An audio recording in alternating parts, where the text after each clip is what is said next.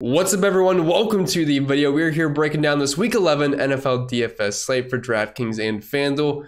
Nothing really stands out too much to me as far as there only being a couple of options. It's kind of just your run-of-the-mill slate for the most part, which I'm kind of looking forward to. But anyway, if this is your first time here, what's up? My name is Pennell. I break down NFL and NASCAR DFS each and every single week on this channel. And in this video specifically, what I like to do is go position by position with a small player pool that I do have some interest in as of right now on Friday afternoon. And then I like to build a lineup as we progress through it, more so for a single entry tournament build. Then I run the optimizer at the end to see who's popping the most as of right now. And hey, if that sounds good to you, well, you can do me one small thing in return, and that's leaving a like on the video, subscribe to the channel if you're brand new, and hit that bell so you don't notified whenever I post new content. And if you have anything you want to say to me, making fun of me, or if you just want to give me some words of encouragement for some reason, well, you can certainly do that in the comment section down below. And as always, we will start with the quarterback position. I do have to mention, if you want access to the data sheet that I post each and every single week, it's got the entire player pool. Everything's color-coded nice and neat, so it's quite easy to follow. Everything that you could ask for in one place. Projections, optimizer, ownership projections, the cheat sheets, Discord community. I do cover this for the NBA each and every single day as well. Links down below in the description or in the comment section if you are interested. But anyway, let's talk some quarterbacks here. So quick update here before we watch the rest of this. I recorded the portion coming up before the news dropped that the Bills-Browns game is moving to Detroit. I talked a bunch of how I like the theory of still playing the Bills, even if there is some snow.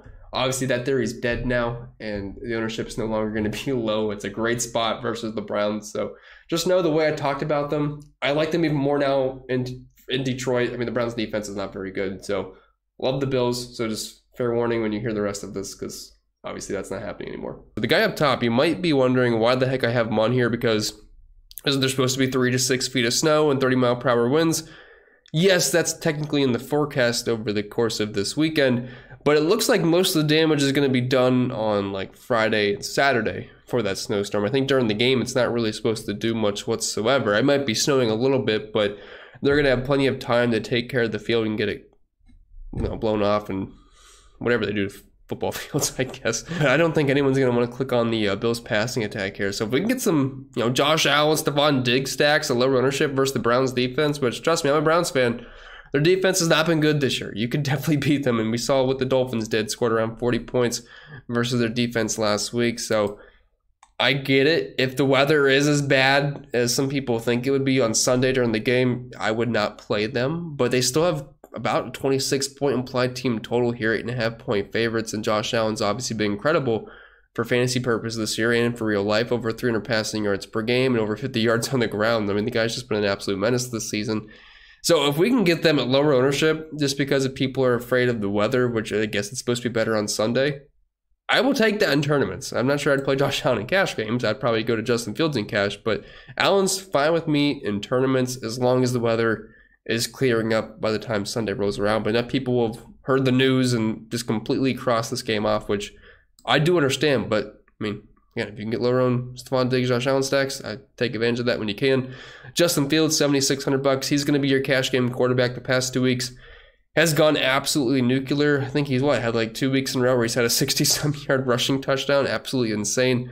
Hasn't done too much of the air over the course of the season, but the touchdowns have been there the past couple of weeks. But on the ground, the guy's been just crushing it, especially like the past month now.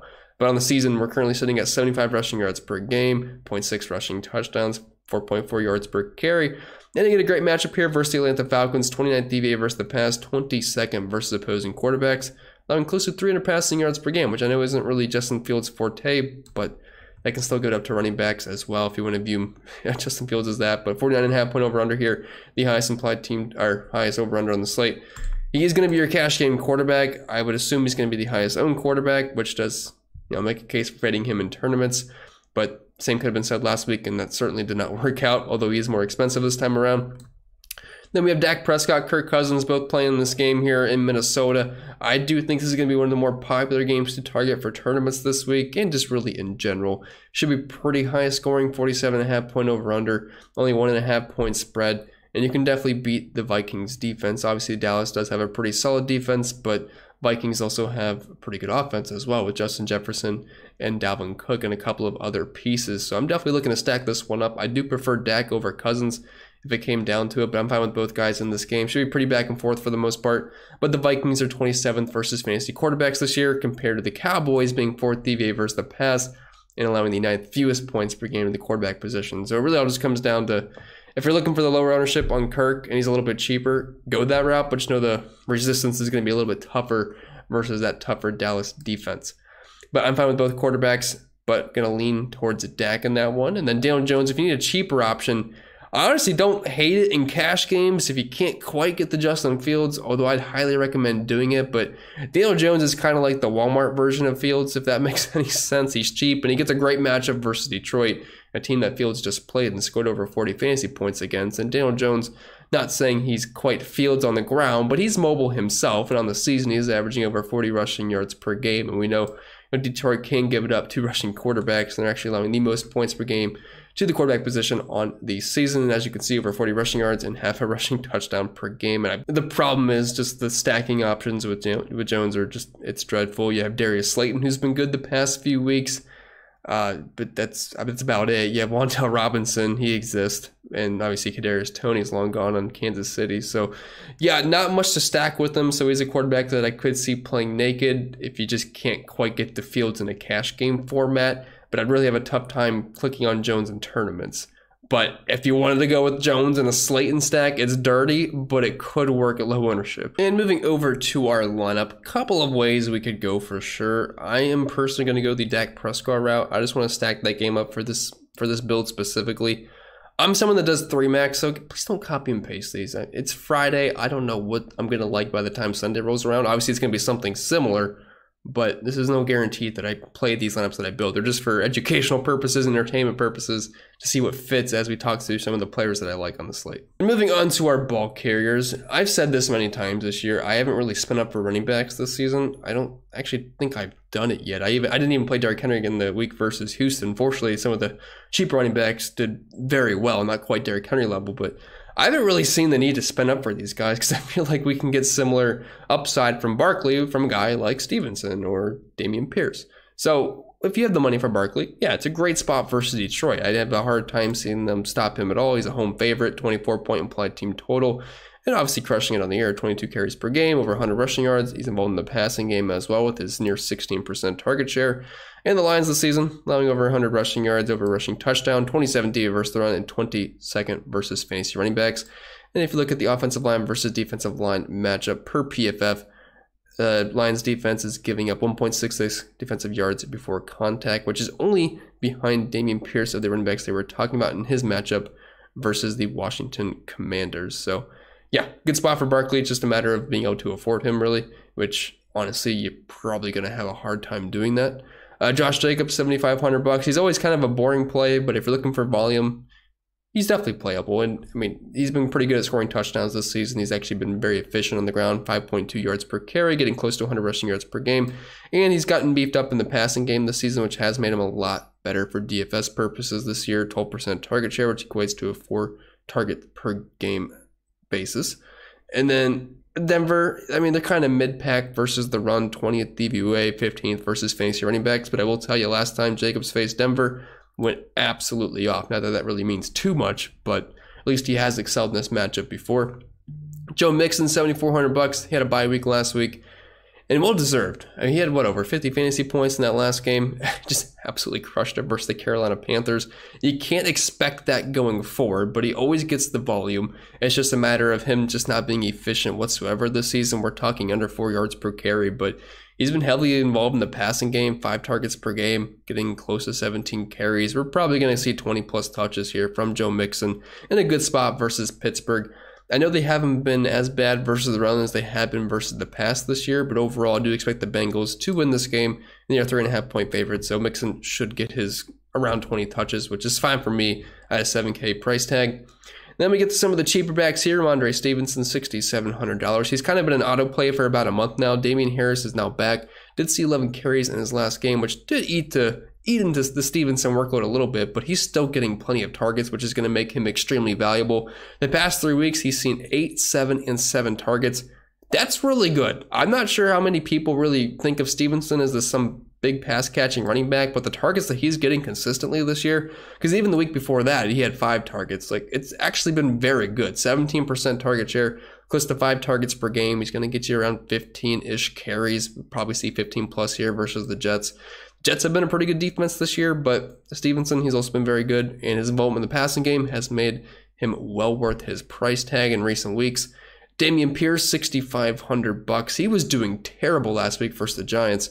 Somehow ended with around 13 fantasy points. I think he caught a couple balls at the end, and thank God he ripped off that, 60-yard run he had at some point, because it was looking pretty brutal for a long time. Gets a tougher matchup here versus Washington. They've actually been pretty good versus the run this season. 5th fewest points per game in the running back position in their 2nd DVOA.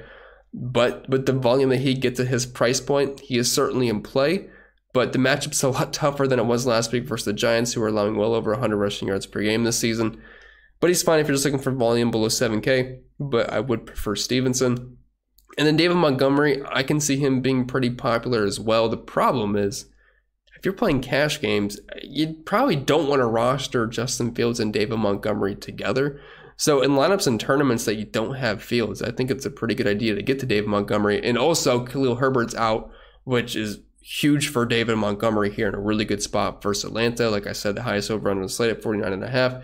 They are 3-point dogs here, but that's nothing too drastic. And on the season, the numbers, they are what they are. Obviously, Montgomery has not been very good, but with Khalil Herbert being out, that's definitely a big boost for him. And the Falcons, as you can see, have been a bottom defense versus the run this season. So I have no concerns about him. And at that price point, I could honestly see you playing both together, him and Fields, but I just feel like it's not the best correlation-wise.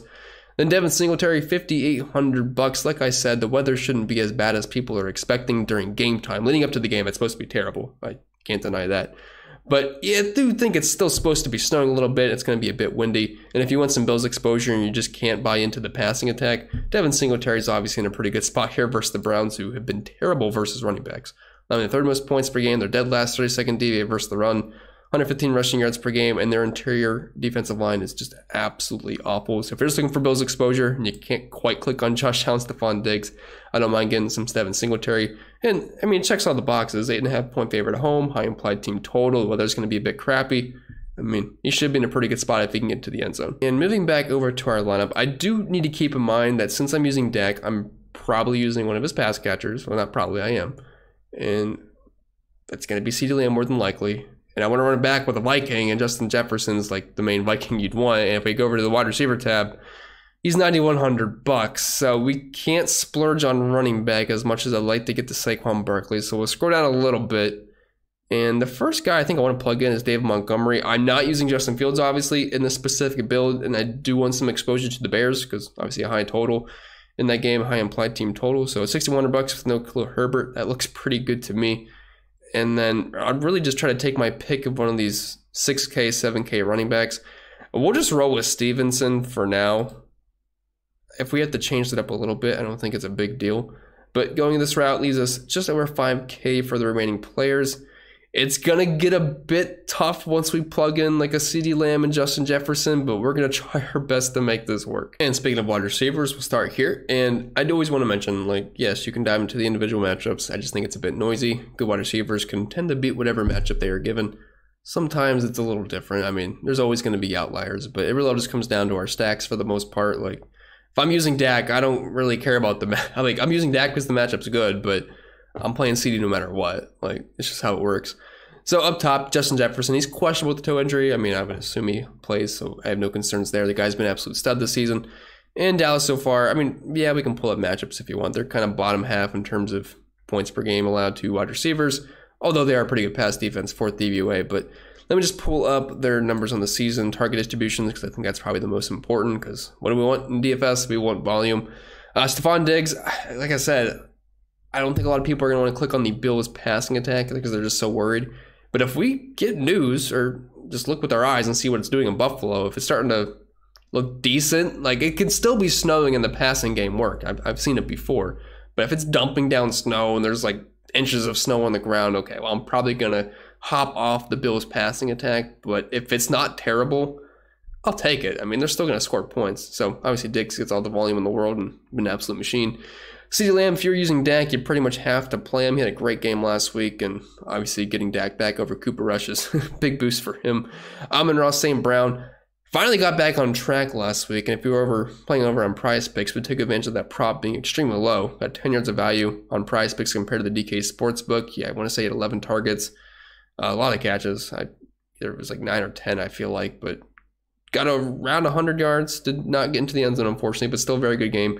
And gets peppered with targets. And if you are stacking the New York Giants for some reason, like I mentioned, I think it's possible with Daniel Jones. If you want to do a dirty stack with, I don't even have him on here, but Darius Slayton, he'd be the obvious run back option. If you want to use a guy like Saquon Barkley, it's a little bit of correlation there to use Amon-Ra St. Brown, but I just think he's a fine play at $7,200 for the volume that he gets, the talent that he is, and it's a beatable matchup versus the New York Giants. And not a terrible over-under on this slate. I mean, it's not great at 44.5, but compared to the slate where there's no game over 50, it's not too bad with a 3-point spread.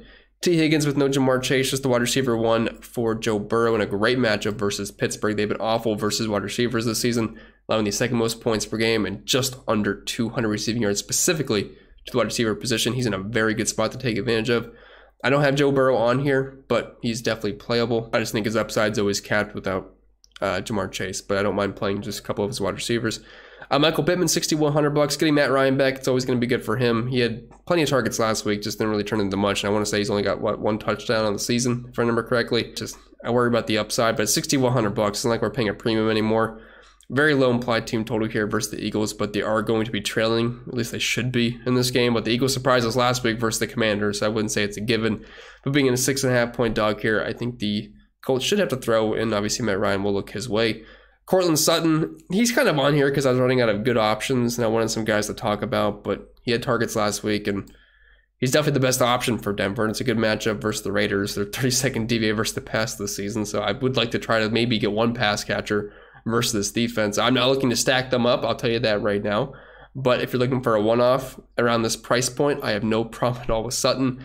Terry McLaurin, $5,900. He's always been pretty good with Taylor Heineke. Had a great game versus the Eagles on Monday night. They're 25th DVA versus the pass. This matchup versus Houston, 22-point implied team total here. I think he's just fine because of the price point.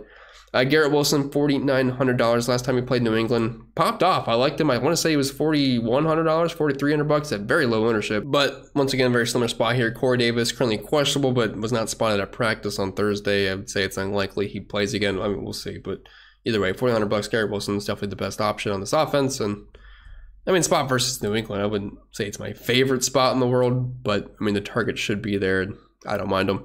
Then Ben Skowronek, I like to call him Walmart Cooper Kupp. Cooper Kupp is now out, obviously, because he's getting surgery for his ankle sprain. And this is really just the theory on, I've said this before on like showdown slates where, yeah, I'll play Ben Skowronek. I think that's how you pronounce his name. Because I think Matthew Stafford gets him confused with Cooper Kupp sometimes. So that's how he ends up with targets. And it looks like Stafford's going to be back this week. And if that's the case, well, I mean, Skowronek, he's kind of the same.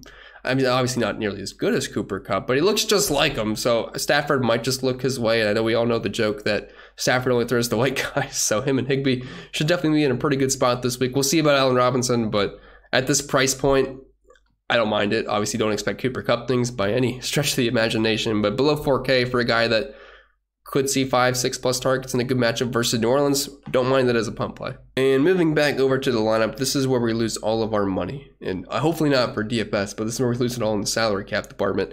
We're going to try to plug in Justin Jefferson because we're running it back with Dak Prescott, and we're going to throw in CeeDee Lamb. Yeah, it's going to hurt a lot. $3,500 left. Although, keep in mind, tight end's usually cheap, defense is usually cheap. So if we can just find some like 4 to 5K guys, which we should be able to, this is playable. I thought it'd be worse. I thought we'd only have like upper 2K or lower 3K, so I don't feel too bad about that. And moving on to tight ends, don't really see myself spending up for these guys. Mark Andrews is there. He's questionable, but I don't really want to go with Mark Andrews, even if he does play. So we're going to start off with Dalton Schultz, $4,300. Would definitely make sense for the lineup we are building. With Dak Prescott returning 7 to 8 targets the past couple of weeks, got into the end zone last week, I believe, as well. I want to stack this game up. Schultz is a fine option if he can get us 5 plus targets, which he should be able to. Freiermuth, $4,200. If you are stacking up Cincy, he's a fine run back option. He just gets targets every single week. Guy's solid. I mean, can't get too excited about it, but close to 7 targets per game. plus the 5 catches. If you can get you 4 to 5 catches and 50 yards with a chance of a touchdown, well, I guess you really can't complain too much at $4,200. Tyler Higbee with no Cooper Kupp just opens up more targets for everybody in that offense because Kupp's a guy that's going to get you 10, 20 targets each and every single week. So you take him out of the equation, and if Matthew Stafford is indeed back, well, that's definitely big ups for Tyler Higbee, Ben Skowronek, Van Jefferson's returning. Well, he returned last week, got into the end zone. Then Allen Robinson as well. And Higbee on the season was already seeing 7 targets per game. It's just the problem is his ADOT's so low. It's currently at 3.1 this year. I mean, just getting no air yards whatsoever. But for the targets he gets, it's fine on a PPR site like DraftKings. Just wish he could get into the end zone for once this season. Greg Dulcich didn't do anything last week. He was pretty chalky, $3,800. Obviously a good spot versus the Raiders. They can give it up to tight ends, but I mean, I'm not really I'm not going my way to play any of these guys. It's just really who fits. I think for cash game, it's either going Schultz or Higbee. Higbee I could see being the most popular right now with no Cooper Kupp, but I think it'd be somewhat close. Then Hayden Hurst, $3,500. So I am realizing I have just about every single Bengal here, and I did not put Joe Burrow in the quarterback section. So if you just want to pretend I did put him there, go for it. I don't really think I'm going to be using Joe Burrow on this slate, but I do like his pass catching options the more I talk about it. So I guess I am kind of talking myself into it. It's just without Jamar Chase, I kind of hate it, but it is what it is. It just makes it cheaper, I guess. So you could pretend I threw Joe Burrow in there because all of his pass catching options have pretty much made it on here. And then moving on to the defenses, as we always do, we scroll to the bottom and try to find our first viable one here. And the Steelers, I know I like all the Bengals, but at the same time, you can get sacks versus the Bengals. You can get some turnovers from Joey B. It's only a 40.5 point over-under with a 22-point implied team total against them. So at the same time, while I think they're viable, I still think the Steelers are playable $2,300, especially since they're playing at home. I got them for around 7 points. That's not bad. That actually might be the best point per dollar defense on the slate, so I could see them having ownership. The Texans versus the Commanders, it doesn't feel good, but they don't project terribly. The Saints at 3K versus the Los Angeles Rams with no Cooper Kupp. I don't mind that at all. Only a 17-point implied team total against them. 3-point favorites at home. I mean, yeah, if you got the extra money, I could imagine the Saints probably being the chalky defense here. So, I mean, it doesn't really matter what defense you play. I mean, just play the cheapest one you can that you don't think is going to get absolutely throttled. Like, don't play the Browns defense versus the Bills unless it's a complete snowstorm blizzard. Don't play the... Yeah, I think you guys get the idea. So just cheapest defense you can that's viable, that makes things work. And heading over to our lamb to finish this off, let's just plug in the Steelers defense here since they're cheap. Just to see money-wise, that leaves us just under 4K. I would like to go the Dalton Schultz route, although I'm just not sure I can find 2 sub 4K players that I think are going to look good because at wide receiver, we didn't have one besides Skowronek, but we can try it. So if we do plug Dalton Schultz in, that's $3,700 left. I mean, geez, Skowronek's even more expensive than that, but we'll plug him in. That's $3,500 for the last spot. I don't think there's really anybody I like at $3,500. Unless you want to go the double tight end route. I mean, it's worked sometimes. It's not often that it's really the best route to go. But unfortunately, I don't think that's going to fit. I mean, yeah, you could take a complete pump play and try your best. But let's try to save a couple bucks. I don't think Schultz is an absolute must here. Maybe if we dropped, you know what? I kind of do want the double stack. So if we took out Stevenson, just trying to go through a thought process with you guys. We'll drop Stevenson because I don't think he's a complete must. We have Singletary $5,800. That saves us some money. That's $4,400. That feels a lot better. Now, I still don't think there's really anybody I liked in that price range, but at least some of these guys are a little bit more playable. Like Paris Campbell, I don't think is a terrible play at $4,300. I know we didn't talk about him, but I mean, at least he gets targets with Matt Ryan. So I'll let you guys use your imagination to fill it out however you want. If you want to go double tight end, you could go that route, but usually not my most favorite way to go. And to be honest, it still works if you took out Dak Prescott for a guy like Kirk Cousins here, because if you wanted to fit in a Garrett Wilson, this stack still works as you have Cousins with Jefferson, then ran back with Lamb, and also ran back with Schultz, which is fine. Like last week, my best lineup was a Chiefs stack with Mahomes and Kelsey, and then a double stack ran it back with, or double ran it back, I should say, with Zay Jones and Christian Kirk, and obviously that worked out quite nicely because at $4,900, I think that does get us to the Garrett Wilson range, so still works that way too. And I don't currently have any settings put in place, so if you are someone that does build 150, make sure you have those put in place because these lineups probably look pretty ugly because I usually want to pair a pass catcher with my quarterback, run it back with somebody else, which you can do in the settings here. And if you do want access to the optimizers, build your own lineups and things like that, link is down below in the description. But let's just see who's popping right now in the Opto. And keep in mind, it's only Friday afternoon, so things can obviously change since then. But Stevenson popped up in just about every single lineup. David Montgomery in almost every single one. It's a lot of Damian Pierce. I mean, Benjamin's here now. It does take a little bit of hit on him. I don't think I could obviously play that much. Jones, just the matchup thing versus, I don't really like who's popping so much the past two there, Jones and Pierce. Lots of Garrett Wilson though, lots of St. Brown, Jacoby Myers. I was kind of iffy on putting him in the video, just didn't love the spot versus the Jets. So yeah, I mean, a couple guys do surprise me, but some of them don't, especially a lot of David Montgomery with no Herbert. I think that's kind of a pretty easy play this week. It just doesn't feel great pairing him up with Justin Fields, but I do think there's enough points to go around for that to work out. So yeah, obviously you had to play around to your exposures because I think you'd be insane to play that much of some of these guys for sure. But with that being said, guys, that's all I got for you guys on this week's video. If you did enjoy, make sure you leave a like down below. Subscribe to the channel if you haven't yet done so. If you have any questions, comments, concerns, or if you want to tell me anything you want to do, something funny, tell me a joke, whatever it may be, comment section down below. Don't forget to check out Prize Picks because of the sponsor of the show, and you can use promo code CPEN to get an instant deposit match bonus up to $100, and they now offer up to 25x if you get 6 out of 6 entrants right. So insane potential there. Obviously, a bit of a long shot, but the fun is there for it, and that's one of the reasons why I love Prize Picks. So check it out if you haven't yet done so. But I wish you all the best of luck, and I'll see you all next time.